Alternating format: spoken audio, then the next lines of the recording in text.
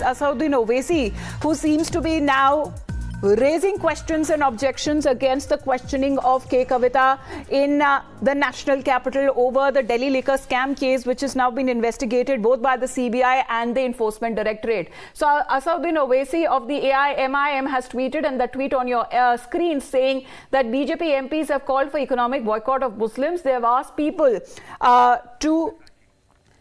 to keep weapons at home, but Modi government is busy targeting the Telangana Chief Minister and his family over the leadership in Telangana's inclusive development. Sabyasachi with us right now. Sabyasachi, how do we look upon it? Because we've already seen how the attacks have been continuing against the central agencies, that the government is misusing them by the opposition party leaders.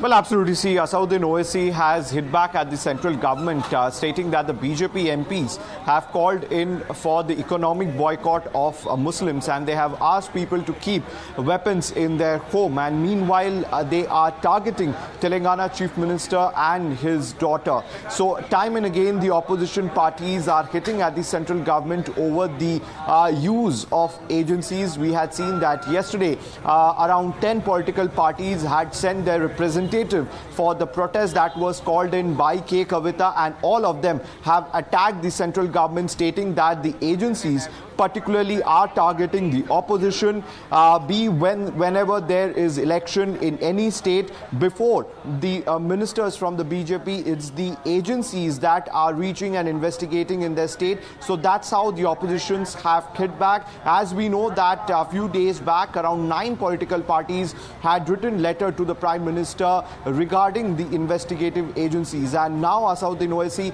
has hit back at the central governments against the misuse of investigative agencies, CBI and ED. And meanwhile, the political war of words is going on, whereas BRS had called in for a united front. They have asked all the political parties to come in and raise their voice. Meanwhile, what is interesting to see is that the Congress, on the other hand, has hit back at the BRS, stating that this particular politics and this particular protest has been called in by the BRS to divert attention from the alleged liquor scam, and that is why the political war of words is going on. And Asaduddin Owaisi has hit back at the central government, stating that the central government, with the help of agency, is targeting KCR and his daughter K Kavitha. Right, because we've been seeing it time and again, even when it comes to yesterday's protest and the dharna pradarsan that was seen at Jantar Mantar. Barring the Congress party, Sabyasachi, multiple leaders from the opposition made their presence felt.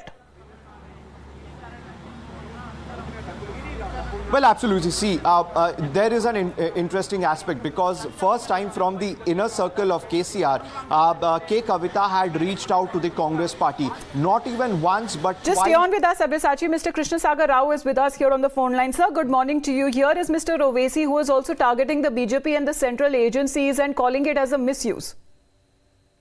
Yeah, this statement was due in any case, because his friend's party is in trouble, and he has to come for rescue. Now, he is trying to kind of play a distraction game and change the goalpost. However, he has to also answer the question as to where was he all these days when these accusations of liquor policy was happening, and why did he not make any statement since last 1 week when the heat is on his friend's daughter? Because, sir, I'm just going to quote from his tweet. He has been saying that the BJP MPs have called for economic boycott of Muslims. They've asked people to keep weapons at home, but the Modi government is busy targeting the Telangana Chief Minister and his family for his leadership in Telangana's inclusive development, Mr. Rao. See, I don't understand why Prime Minister Modi is involved in a case of economic, issue. It's a corruption issue of a government. And the ED and CBI are independent agencies doing their job. To drag Prime Minister Narendra Modi into this is, as I said, it's a change of goalposts, and they won't succeed at this. This is a self-goal by Asaduddin Owaisi, and he's going ahead of himself when he brings in Prime Minister Narendra Modi into this small case.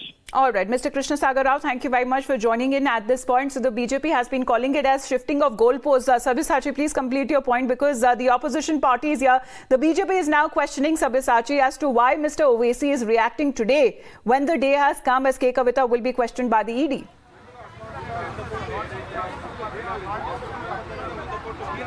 Well, absolutely. See, K Kavitha will be questioned by the ED, and she would leave her residence at around 10:30, where she will be escorted by her brother KTR as well.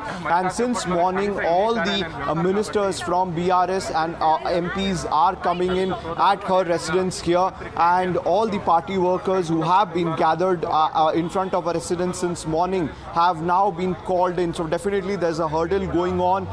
There would be a show of strength before K Kavitha leaves for the ED questioning. Meanwhile, what is interesting to see that when she would be confronted with now arrested Arun Ramchandra Pillai, because in the initial remand copy which the ED had presented before the court, the ED had said that Arun Ramchandra Pillai in his statement has said that he used to handle several Benami investment for K Kavitha in the Indo-Spirit company, and in this particular company he holded around 32.5% share, and K Kavitha had holded around 65% share. So these are the details which has come forth from the initial questioning. Around 5 rounds of questioning had taken place of Arun Ramchandra Pillai. But yesterday, just a day before K Kavitha's questioning by the ED, he has retracted from his statement. He has given an application. So meanwhile, definitely it will be very interesting to see when K Kavitha will be confronted with Arun Ramchandra Pillai, and also with the documents and share holdings of Indo-Spirit, and also the meeting that took place here in the national capital, and how that draft of the excise policy was present in some of the people who were part of the alleged South group. All right, Sabyasachi, thanks very much for getting us those updates. As we are standing by, K Kavitha shortly will be leaving her residence and will be en route the ED office today, where her questioning today will begin. However, a show of strength that is also expected on part of the BRS leaders and Karyakartas who are right now staging stage outside her residence in the national capital. Sabyasachi, thank you very much for the moment.